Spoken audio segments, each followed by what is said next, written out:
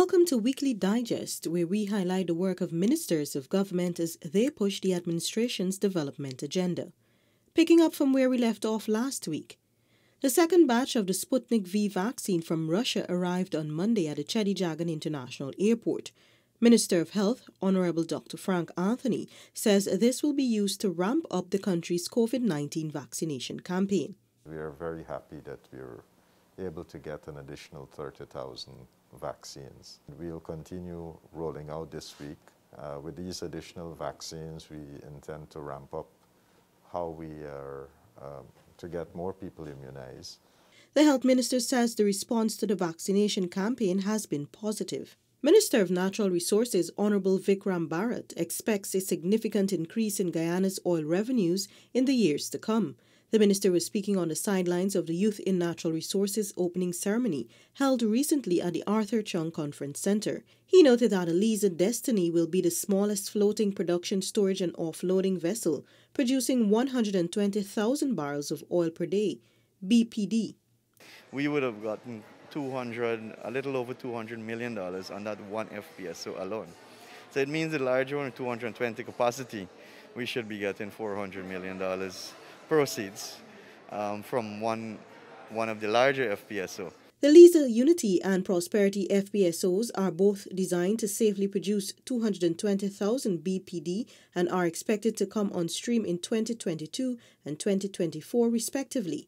Minister Bharat explained that by 2025, government is looking to make over $1 billion per year from the sale of Guyana's produced crude of about 560,000 BPD. The government expects that figure to increase even more in the following years. Farmers and other stakeholders in the East Berbice Quarantine region will benefit from the upgrade of a mud dam to an all-weather access road. This will lead to new opportunities in the agri-sector as untapped lands will be available for use. This is part of a $1.65 billion package that the administration has budgeted to execute roadworks in the region. Minister of Public Works Honorable Bishop Juan Edgil led a team of engineers, regional officials and farmers to inspect the alignment for the road last weekend. The $1 billion thoroughfare may extend from either number 52 or number 58 towards the Kanji Creek. The intent is that we want to open a road that will eventually give us access to new lands for the expansion of agriculture, cattle farming, and any other land use that will catapult Guyana's development. Another major roadway will be built between Molson Creek and El Dorado. The administration is pursuing this project to increase access to the quarries in Oriala. Minister Edgil also inspected the alignment for this mud road that will be transformed through a $100 million budgetary provision. You'll be able to exploit and adequately access a lot of the resources that are in Oriala for development, more particularly stone aggregate. The Guyana Livestock Development Authority GLDA Veterinary Services Laboratory has received its official certification from the Guyana National Bureau of Standards, GNBS. Agriculture Minister Honorable Zulfikar Mustafa and Minister of Tourism, Industry and Commerce Honorable Onij Walron attended the ceremony on Tuesday. When our country is seeing rapid development that is taking place and that will come our way, this will be a very, very important agency that will help us to push the development thrust forward. Even as we certify this laboratory, it also, even though the agriculture is not my sector in which I am responsible for, that we together want to work to improve services and the lives of Guyanese. Later Tuesday, Minister Mustafa toured the Bounty Farm Limited operations at Temeri. Thereafter, he was briefed on the plans by 6 local companies to undertake a massive project that could see Guyana on the path to becoming self-sufficient in corn and soybean over the next few years. We are looking to grow our own corn and soya, and Bounty Farm will be an important contributor to that. Minister Mustafa also visited the dilapidated coker at Alliance Road, Temeri, where he announced that remedial works would begin immediately. Residents were underwater, And if you could see the sluice is in a very terrible state. I'm very appalled at this structure here. NDIA is now mobilizing from this afternoon to rectify this problem. I have asked the CDC to help us monitor it. Meanwhile, Minister Mustafa examined the operations at a weather watch station. 15 pesticide storage cabinets valued $700,000 from the Pesticides and Toxic Chemicals Control Board were handed over to the National Agricultural Research and Extension Institute. On Tuesday, Minister of Public Works Honorable Bishop Juan Edgell announced that some $18 million has been set aside to aid developmental works in Wiki Kalkuni Region 10. The minister, along with Minister of Local Government and Regional Development, Honorable Nigel Dharmlal, visited the riverine community as part of a wider two-day outreach to the region. He said these works fulfill promises made to residents during an earlier outreach. It includes $5 million for repairs to the community's school and $30 million for the repair and extension of the health center. The extension would allow for enhanced health services in keeping with the government's vision of improved healthcare nationwide. As a government, out of the resources that we have, you're getting 80 million.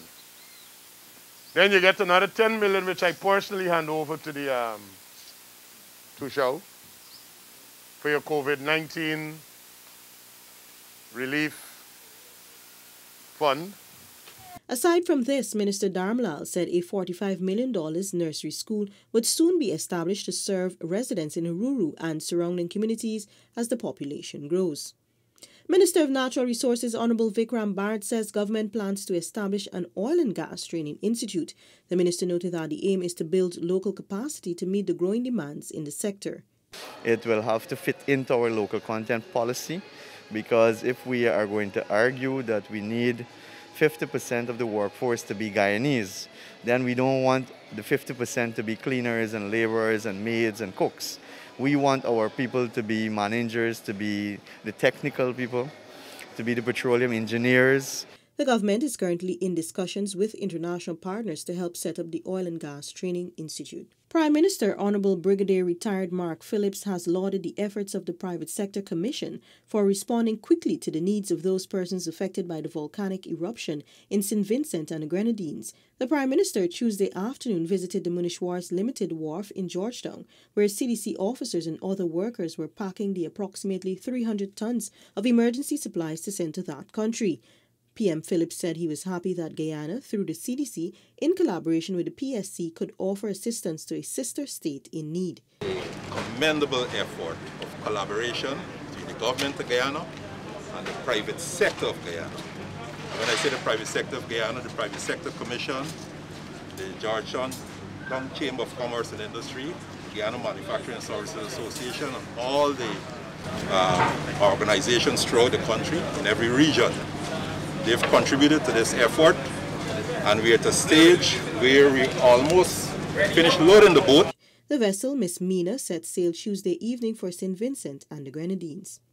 A Welcome to Guyana monument was on Tuesday unveiled at the Tamari roundabout by First Lady Mrs. Arya Ali. In her remarks, the First Lady said she initiated the National Beautification Project in keeping with a changing economic landscape and the growing interest of both investors and tourists in Guyana. This project relies on scenic conservation and revitalization, which can both motivate and accelerate community renewal and reinvestment as part of a larger economic development or master plan.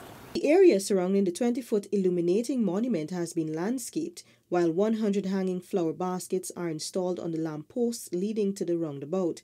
The project totals more than $25 million. The sign was designed, built and installed by Impressions Branding, with the Chedijagan International Airport also investing a considerable amount of resources.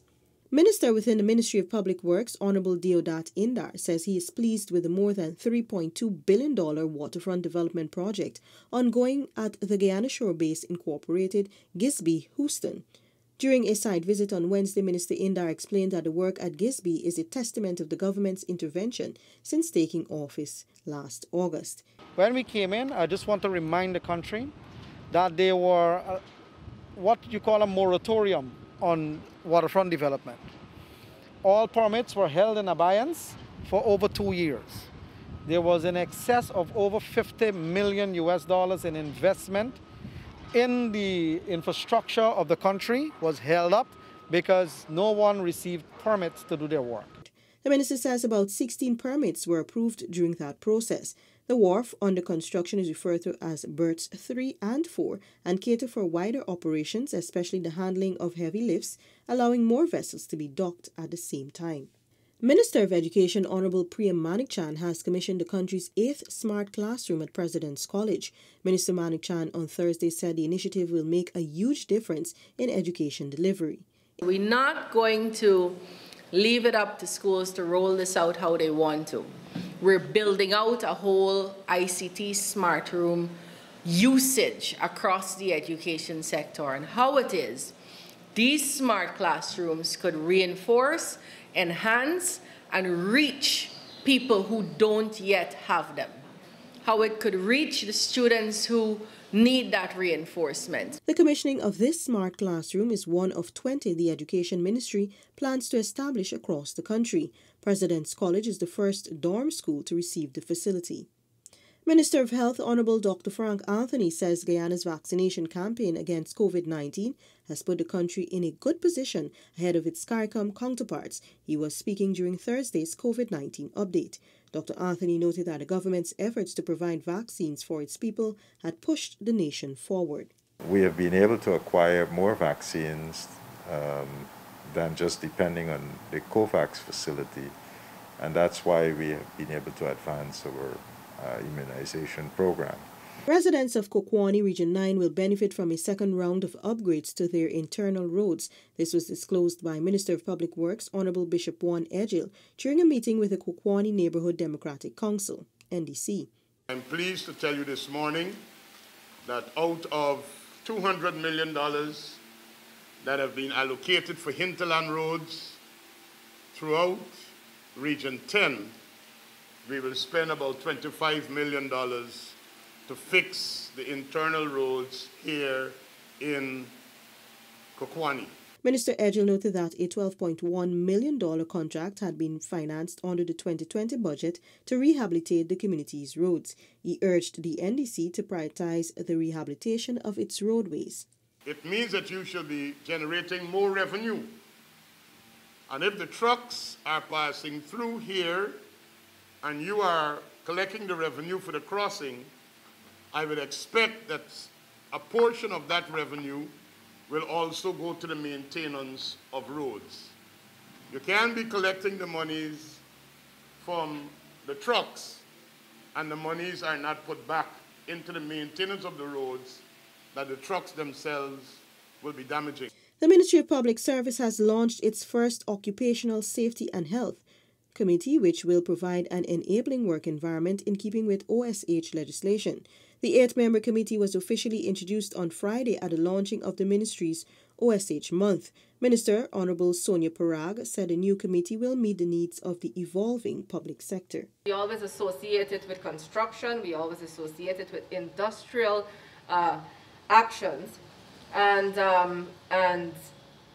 now that we have a public service around the world and in Guyana that is evolving, we obviously need to have an agenda that is in keeping, suitable, and evolving with the public sector. So we are applying occupational safety and health in all, or across the board, in all ministries and agencies in the public sector. The minister says occupational safety and health will be applied in all ministries across the public sector. Meanwhile, she noted that in the face of COVID-19, public sector employees must keep themselves safe. I do therefore implore every public servant to create and sustain a safe and healthy work environment as we continue to live in this pandemic and beyond. Minister of Health Honorable Dr. Frank Anthony says to date, 600 persons have been fully immunized against COVID. During Friday's COVID-19 update, Minister Anthony said persons are considered fully immunized 7 days after receiving their second dose. We have close to 600 or so persons who would have taken the Sinopharm vaccines that can be considered to be fully vaccinated, meaning they have received both doses. Minister Anthony noted that the number of persons fully immunized will increase in a month as more persons get their second shot. Meanwhile, Minister Anthony says the age to receive COVID-19 vaccines has been lowered to 18 years and above to ensure Guyana achieves herd immunity. The vaccination of persons 18 years and older started on Friday. Minister Anthony said they were receiving numerous calls to lower the age for younger persons to access the vaccines, and now is the appropriate time to do so. All the vaccines that we currently have in Guyana are being used in the adult population. And if we are really and truly going to achieve herd immunity, it means that we have to get most of our adult population being immunized. And in an effort to do so, that's why we have lowered the age. He added that infection in young adults has always been high, but most have been asymptomatic and did not require hospitalization. Dr. Anthony is urging persons from the age of 18 to ensure they become inoculated to protect themselves from contracting the severe form of COVID-19 that can lead to death. Farmers of Maikoni and surrounding communities can expect timely solutions to their problems. The assurance was given by Agriculture Minister Honorable Zulfikar Mustafa, who hosted a consultation exercise on Friday. The minister, along with agriculture agency heads, visited the Region 5 community, where several farmers highlighted their concerns. Minister Mustafa instructed the National Drainage and Irrigation Authority to dispatch 2 additional machines to the village to accelerate drainage works, following requests by residents. I've since instructed NDIA, MMA and GRDB to do a survey this weekend. Monday I should have a report from GRDB Extension Officer to assess the damages that were done here and see what help we can offer to the farmers. The minister says emergency works are a priority. By next week, hopefully, I can able to make a concrete decision to know what are some of the works we will assist them with. But as it stands now, we'll start to do the emergency work with the dams, do the impoldering of some of the rice field, and also clear some of the canals. Advisor to the Minister of Health, Dr. Leslie Ramsamy, received a donation of medical supplies and personal protective equipment from Food for the Poor Incorporated to aid Guyana's COVID fight. Dr. Ramsamy says these items are in high demand, especially for use by healthcare workers. In the last year, we have used more PPE than we normally use in a year. We have used close to 10 years of that. This is the intense need for PPE. And this is the reason why globally there is a shortage of PPE, because Guyana is not unique in the fact that our demand for PPE has increased 10 times. Dr. Ramsamy took the opportunity to urge those present at the organization's Festival City compound to encourage their peers to get vaccinated and to resist misinformation. The vaccines are safe. The vaccines do not have any chip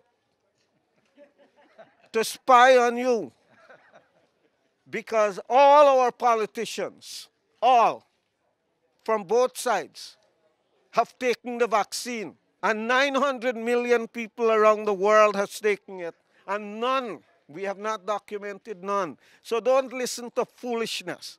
It's absurd.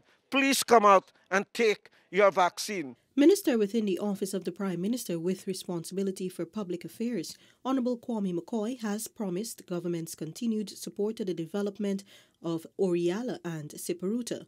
Minister McCoy was accompanied by Minister within the Ministry of Local Government and Regional Development, Honorable Anand Prasad, during an outreach to the Region 6 communities on Friday. Minister McCoy assured residents of both communities that the prevailing pandemic will not restrict the government from helping the people. The 2 ministers distributed almost 400 hampers to residents of Oriala and Siparuta. We are not a fair weather government. We are not with you only when there are good times.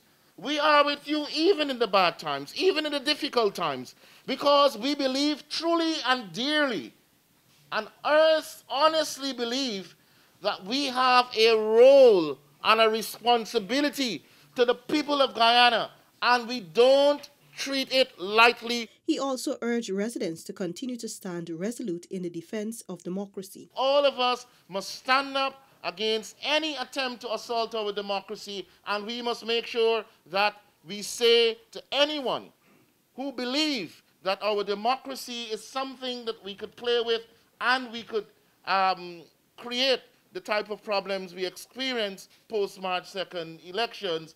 Never again. Minister Prasad said there is enough evidence to show that the previous government did nothing for the two riverine villages. It was only in late January that we gave this community, the village of Oriala, $10 million, a presidential COVID cash grant.